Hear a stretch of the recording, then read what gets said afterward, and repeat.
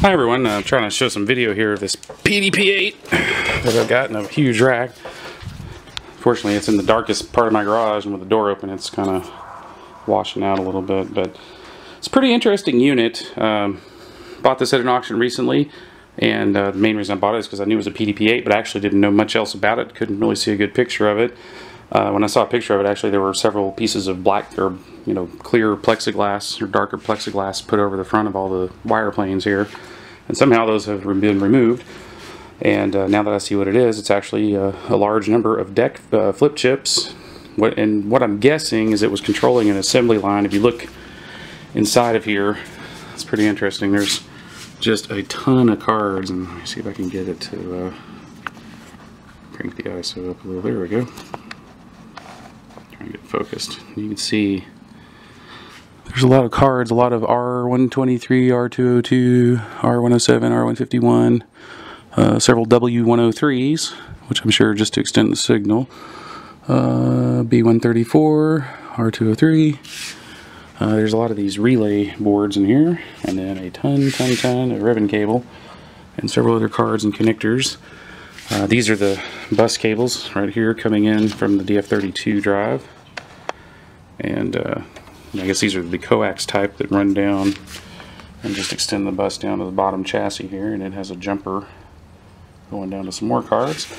And these ribbon cables that are all coming off of the interface boards and all these relays are moving over to this panel, and I'll show it a little better in a minute because I can take the back off. But it seems like what's a lot in this cabinet is a bunch of power supplies. There's 5 transformers on this side, and I think 2 on the other. One of them for the PDP-8, and I think one for the DF32 over there. Maybe actually there's 3 on that side. 2 for the DF32 and 1 for the PDP-8 itself, and then 5 driving this mess, and a lot of power distribution and a lot of chips. And see if I can get some better pictures down in here. It's a little hard to see, but there's a ton of flip chips in there as well. There we go. Move up. On the inside. Let me move around to the actual front of it here. See if I can get a better shot of it. There's the PDP-8. There's another power supply, a regulator. There's the DF32 itself. One drive, another power supply board up there, and then on the front, just back plane, almost the entire rack except for the bottom. There's one missing there. This one's dented in as well. I don't know if you can see that very well. It looks like something probably pushed up against the chassis at one time. Thankfully, it couldn't have hit in a better place because this particular backplane has very few cards in it, and I thought some were missing. There is one connector here that's not connected to anything at the moment, and I'm not 100% sure where it fell out from. It doesn't appear to be coming from down here or from this row here, but I'm just going to leave it out because I'm not 100% sure. But it does have a 12 marked on it, so I'm guessing that somehow, somewhere, should be able to figure out where it goes. And also, I haven't been able to find any other manufacturer name. I've been trying to find out who else made these, and these are digital panels. You see right here, it says digital mounting panel 1943. So there's 1, 2, 3, 4, 5, 6, 7, 8, 9, 10, 11 of those in here. And they're pretty full, except for the ones in the middle here. Okay, so let's go around and I'll show you the actual PDP-8 itself. Let me pull it open. Now, unfortunately, when I got this guy, some critter had actually built a nest right here inside of the machine. As you can see, the fans themselves are a little bit messed up, and the nest was literally right here in the middle of it. Thankfully, since it's a vertical oriented board, I think most of the damage was pretty limited to the fans themselves. They certainly seem to have taken the brunt of the damage. The cards look okay, and the connectors are gold. Certainly there's going to need some work. I think the main problem is the power cable right here. It's going to be hard to see this, but it's actually damaged. It's going to need to be rebuilt, replaced. So I'm not even going to try to power it on. I thought initially it was wired for 208 or some other 240 or something like that, because it's got a plug on it like I've never seen. Look at this guy. And actually there's 2 of these. There's one that goes to the PDP-8 power supply, and I guess branches off from there up to the hard drive. And then inside, you open up the door here. Inside, there's actually a second one of those water hose sized power cables for that same big connector, that same plug. That may be like a 30 amp plug or maybe a 40 amp plug. I'm not sure. It's not one I'm familiar with, but could be one that's not used much anymore. But there's the digital power supply, type 704. Here is the actual DF32 drive itself. This is the 32 kiloword, I guess it's roughly 48K, I guess if you do the math on it. Hard drive, which still blows my mind that it only holds 48K, but I'm sure it's long defunct. And over on this side you can see a little bit more of the power regulators, some more transformers up there.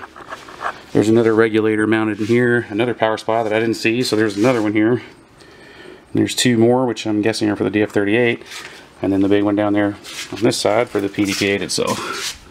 It's a big boy at the bottom. You can see there's a little bit of rust and stuff in the cabinet. I think that's where the mess came from the critters. The other side doesn't seem to be as rusty. So they seem to have stayed over here, and I don't see anything chewed up, which is good. But it's definitely going to need some cleaning. And here's the actual back of the DF32. And above it, regulators, power supplies. And there's the Mylar ribbon cables. I was looking at this earlier. They start down at the bottom of the PDP-8. And then I think it's the 9 cables. 1, 2, 3, 4, 5, 6, 7, 8, 9, 10, 11. Oh, wow. So there's 11 cables running there. And those go up to the back of the DF32. Over here, see, they're running up the back here. Sorry about the focus. I've got it on manual and this camera doesn't do very good zooming around on this thing. And then they split out from that, and then they go up into the top corner of that weird ass expansion that they have going on in here. So yeah, now that I've got the door open and the lights kind of shut, I'll shut the door. You can see the actual connectors that are coming off of that. Let me turn the machine here. It's actually on wheels, so I can. Oh no. Well, I guess that was a bad idea. The tab on the door, I guess most of the rivets were broken out of it, and when I grabbed it there, it just snapped off. But I can re-rivet that. It looks like it's not a big deal. But anyway, let me move this door out of the way. I'll open this back up. Stupid garage door got caught. Handle for it. Yeah, it's a bad place for it. It's kind of running into the server. So anyway, let me go in a little here so I can get a better shot of this thing. I'm not sure what sort of connectors these are, but this is what I'm guessing the assembly line was hooked up to. Again, when I was at this auction, there were several conveyor belts, a lot of old motors and other things that looked like they came off of an assembly line. And I also picked up in this auction the ASR33 terminal, which I'm pretty sure went to this machine. It was sitting right next to it, and stuck in the back of this guy, right down in here, was a little folder, and I'll have to get that here in a minute, but it had what looked like some test typing off of something. I don't know if it was off the terminal or a different device, but a file folder there that said the Lily Ice Cream Company. There were several dates on the inside of it, and I think it was like February something of 1970 that were stamped on that envelope. So I'm guessing this came from the same terminal. It definitely has a deck card sticking off of it, and the card that would have gone to the terminal, I think, is supposed to connect right over here in that empty slot above that card, if I remember correctly. So I guess that's where the terminal goes.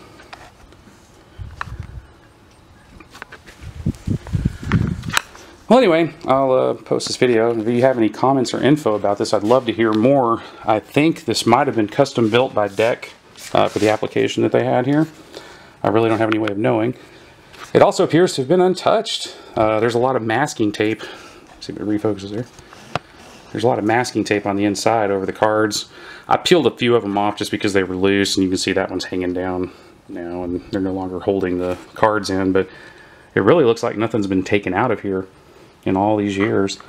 And also, just kind of picking any random card that has an IC on it, I'll just pull this one here.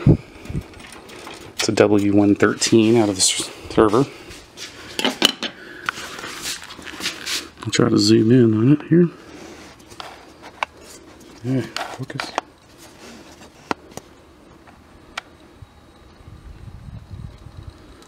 And these have a date code of 6804, I believe. So most of the chips I've pulled out, I've seen 6808s, and I haven't looked at everything, but I'm thinking this was a pretty early 68 machine just from looking at the construction of it, the chips in it. Most of these modules appear to be version A modules. This one's a version E, so I guess it's a little later.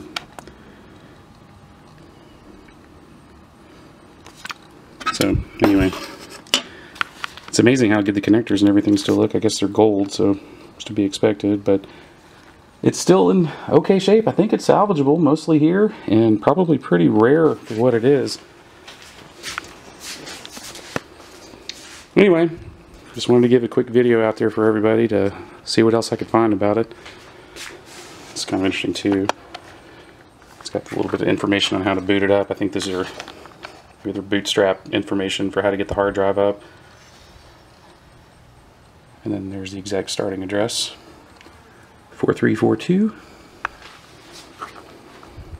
Looks like something was taped to the front of the machine for a while, but it's gone now. I don't know what was on there. Fortunately, I don't have the keys, but I do have the two panels that came off of the DF32, as well as the PDP-8 console itself. And I'm not sure what the serial numbers started at, but this one seems to be pretty low. The M26 tag, which goes to the PDP-8, has a serial number of 231. And the other tag, which is labeled D, I think D4MA, or no, DFMA, and that's off the hard drive. I actually saw that one fall off. That's serial number 339. So, pretty low number. I'm not sure where that puts this machine, but definitely one from early 68, or at least built in early 68. I'm not sure when it was sold, but interesting machine to say the least. Alright, thank you so much.